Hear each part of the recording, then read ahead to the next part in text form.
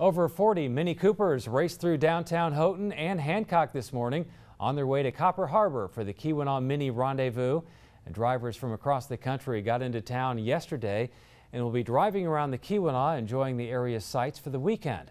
On their parade this morning, the rally organizers teamed up with local radio station Mix 93 WKMJ for drivers to sync their radios on their drive. They spent the day sightseeing in Copper Harbor and they returned to Houghton this evening. I love my Mini Cooper and I love mini events. We go all over the country with it. We've met awesome people, we've had great times, and you just can't beat driving a Mini. The drivers say there's a special bond Mini Cooper owners have that makes mini events so popular around the country.